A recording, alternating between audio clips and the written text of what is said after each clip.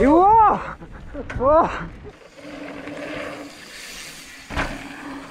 Hallihallo und willkommen zu einem neuen Video nach ewig langer Verletzungspause. Nach geschlagenen 8 Wochen durfte ich endlich wieder mein Bike besteigen und unser erstes Ausflugsziel waren die Wexl Trails in St. Corona. Ja, St. Corona. Für die, die es nicht kennen, den Namen, ja, den gibt es schon länger und nein, er hat nichts mit Covid-19 zu tun.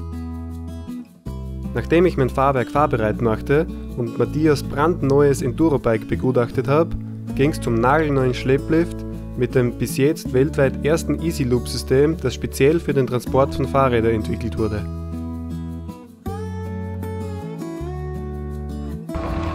Vielen Dank. Bitte. Also so muss das sein, wenn man mit dem E-Bike fährt. Da der Flowtrail etwas über den Liftausstieg startet und wir uns sowieso noch aufwärmen mussten, pedalierten wir die paar Meter nach oben, um die ganze Strecke fahren zu können.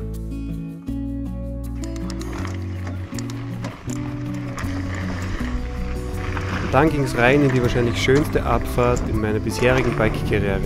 Nach Ewigkeiten wieder mal einen solch gemütlichen, schön flowigen Trail zu fahren, an so einem herrlichen Tag, da funktionierte einfach alles wie von allein.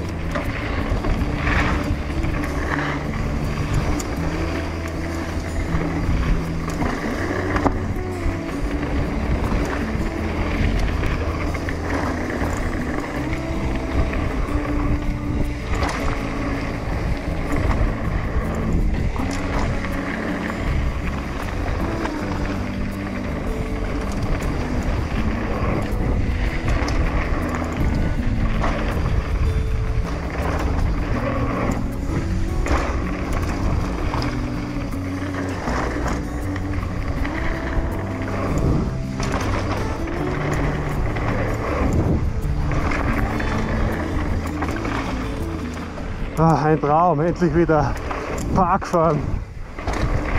Nach Ewigkeiten. Es läuft so gut.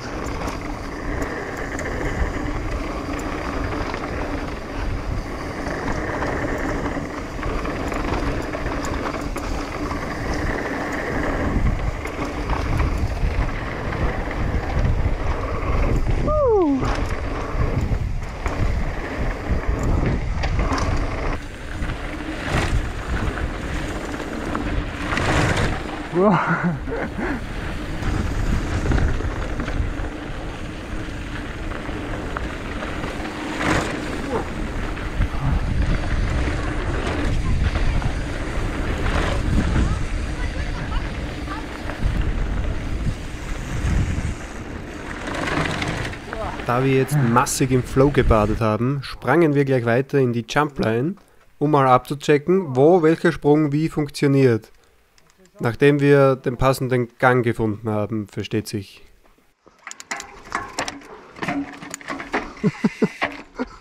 Gang allein. Gang allein, ja. Das geht schon.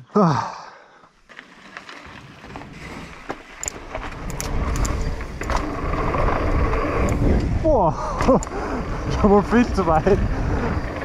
Aber der geht, oder? Der geht. Der geht.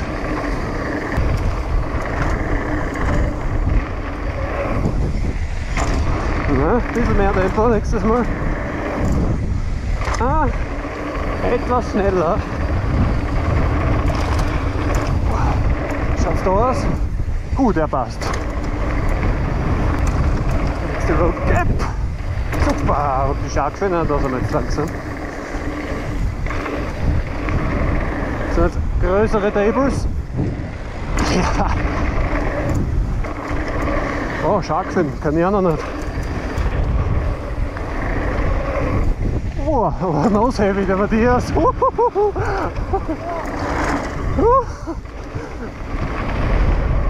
der ist kurz. Ja, der ist kurz. So, jetzt Glück gehabt. Das sketchy ausgeschaut da hinten, ja.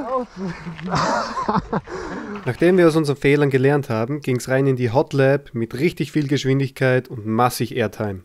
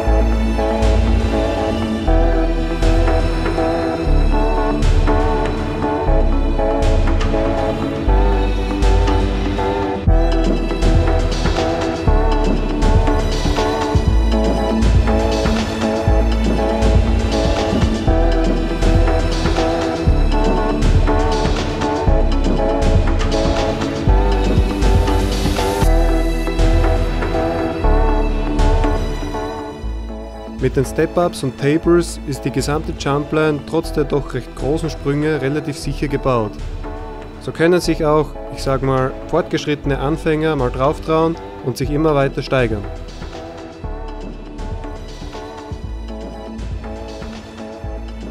Da wir ja nicht nur zum Flowen und Springen hier waren, starteten wir als nächstes in die technischeren Abfahrten.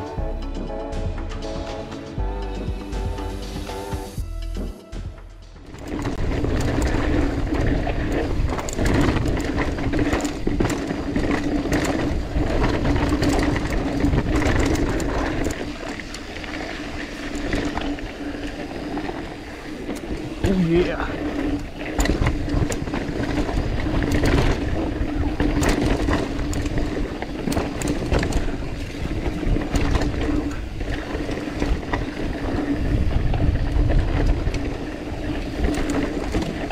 Da zieht er an über den Stump.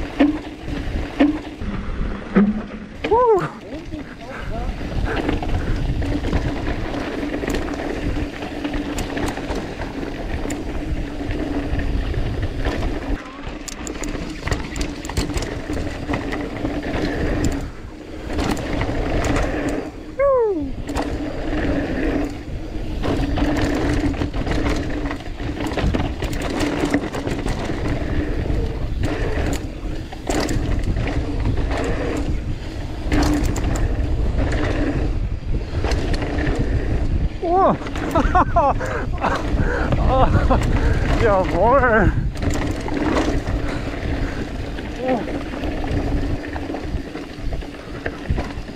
Droppen!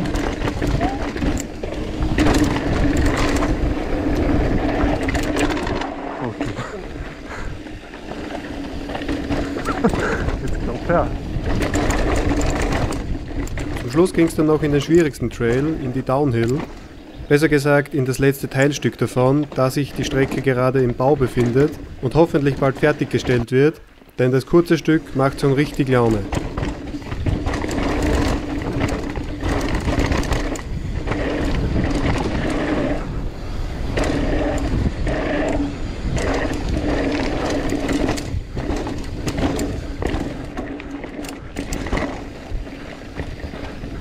So ging ein traumhafter Tag zu Ende, den wir anscheinend perfekt getimt haben, denn so wie wir auf dem Nachhauseweg waren, schlug das Wetter schlagartig um. Schön, dass ihr wieder mal reingeschaut habt. Bis zum nächsten Mal.